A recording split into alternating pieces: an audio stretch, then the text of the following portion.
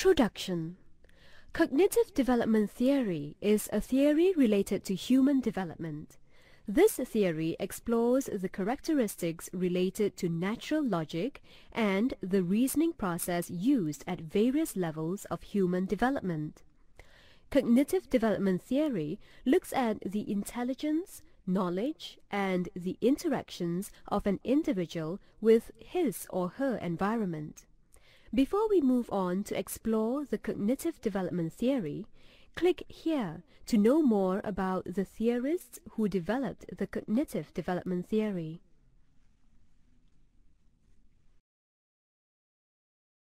Concept of cognitive development theory. Cognitive development is the growth of logical thinking in an individual from infancy to adulthood. There are three major components in cognitive development theory. They are thinking process, thinking tendencies, and 4 stages of cognitive development. Let's explore each of these components in detail for a better understanding of cognitive development theory.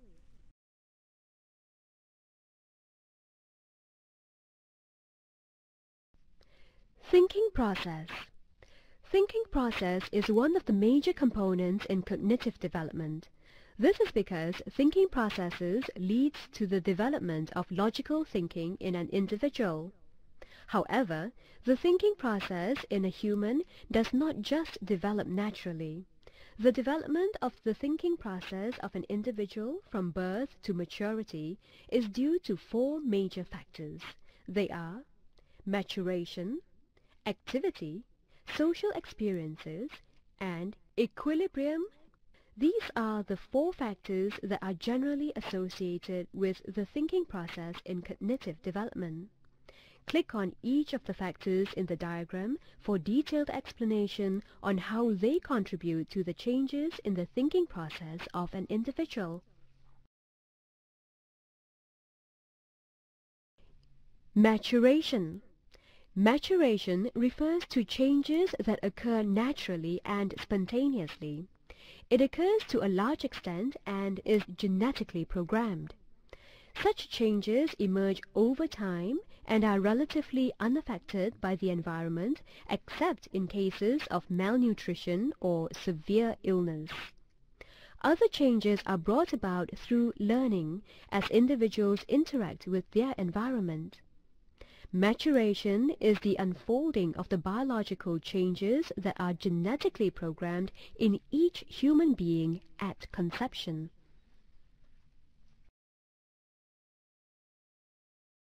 Activity. Activity is another influence. With physical maturation comes the increasing ability to act on the environment and learn from it.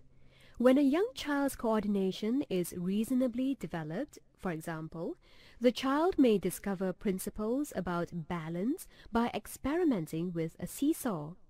So, as we act on the environment, as we explore, test, observe, and eventually organize information, we are likely to alter our thinking processes at the same time. Activity is when humans develop the ability to act on the environment and learn from it. This takes place after the physical maturation phase.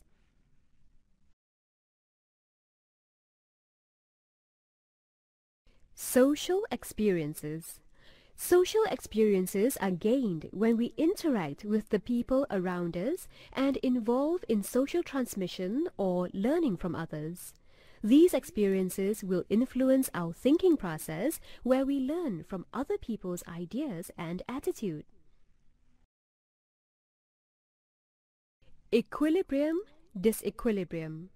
Equilibrium is an act of searching for mental balance between cognitive schemes and information from the environment, whereas disequilibrium is out of balance that occurs when a person realizes that his or her current ways of thinking are not working to solve a problem or understand a situation. According to Piaget, organization, assimilation, and accommodation can be seen as a kind of complex balancing act. In the cognitive development theory, the actual changes in thinking take place through the process of equilibrium. Piaget assumed that people continually tested the adequacy of their thinking processes in order to achieve that balance.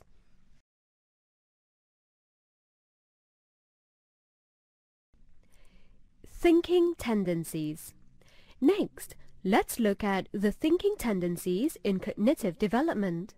Thinking tendencies are related to the thinking process where it responds to the factors that influences the thinking process and its development. According to Jean Piaget, all species, including humans, inherit two basic tendencies. They are organization and adaptation. Let's explore the details of the two basic tendencies mentioned above. Organization. Organization is a tendency where it combines, arrange, recombine, and rearrange behaviors and thoughts into coherent systems. Organization in thinking involves certain structures which are referred as our systems for understanding and interacting with the world. These structures are called schemes. Schemes are the basic building blocks of thinking. They are organized systems of actions or thought that allow us to represent mentally or think about the objects and events in our world. As a person's thinking process becomes more organized and new schemes develop, behavior also becomes more sophisticated and better suited to the environment. Thus, individuals develop the ability to organize their thinking processes into psychological structures as they mature. These structures combine information and coordinate effectively. For instance, a 6-month-old baby would not be able to look at an object and grasp it at the same time. However, constant practice and also the maturation process enable the baby to do so when it reaches the age of 1. This shows the development of the baby's psychological structures, where organization tendency combines thought and behavior of the baby in doing an action. Adaptation. Adaptation is a tendency where individuals adapt their behavior and actions to their surrounding environment. According to the cognitive development theory, it is believed that from the moment of birth, an individual tries to adapt to his or her environment. Two basic processes involved in the adaptation tendency are assimilation and accommodation. Click on each of the processes for detailed explanation on how they contribute to the adaptation tendency. Assimilation. Assimilation is a process where people use their existing schemes to make sense of events in their world.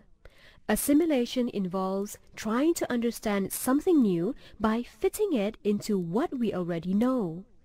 Click on the play button to view the video clip.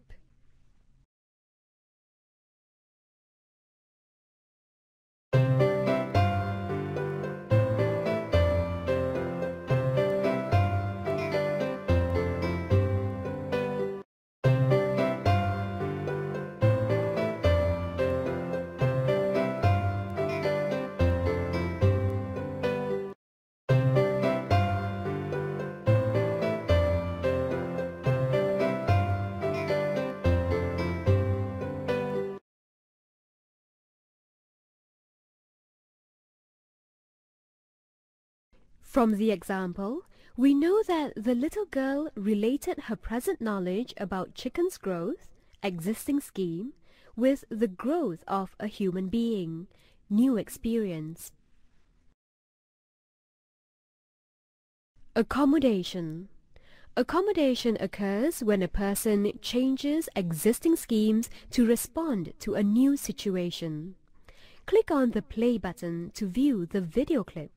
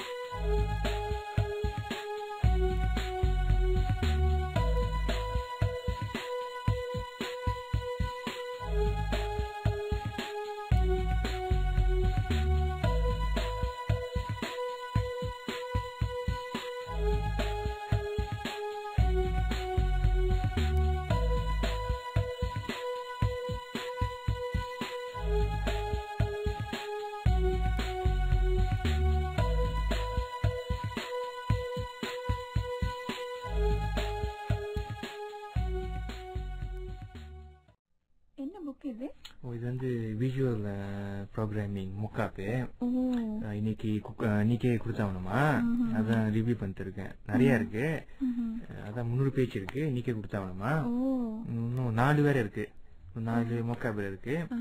எல்லாம் நேற்று தான் கிடைச்சிச்சு.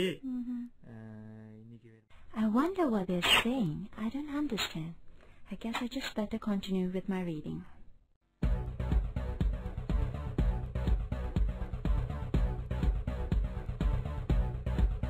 Based on clip 1, we can conclude that an individual adjusts his or her thinking to fit new information received instead of adjusting the information to fit his or her thinking. For instance, the boy stopped using the straw as he knows the straw cannot be enlarged. However, he uses the glass to drink as an alternative action where he tries to adapt to the environment.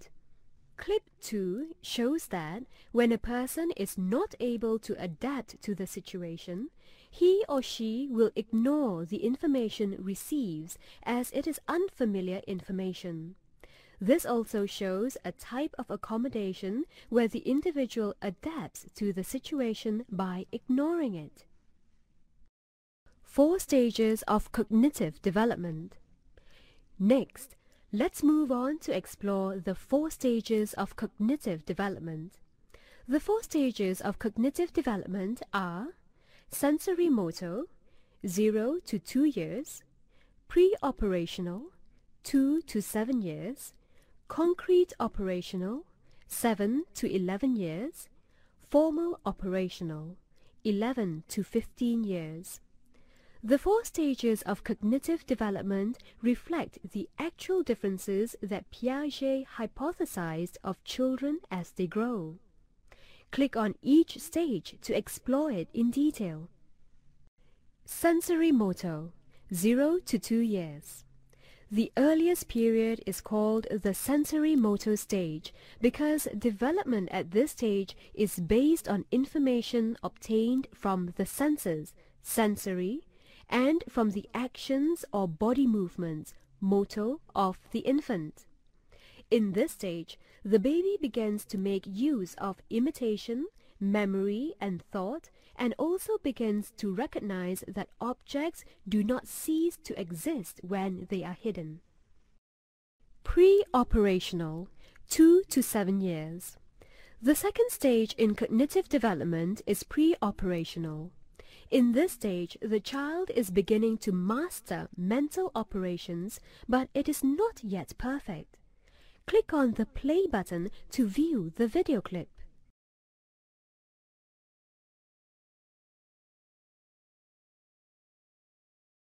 In the pre-operational stage, the child gradually develops use of language and ability to think in symbolic form. The child is able to think logically in one direction. However, at this stage, the child has difficulties seeing another person's point of view as he or she has not mastered the mental operations.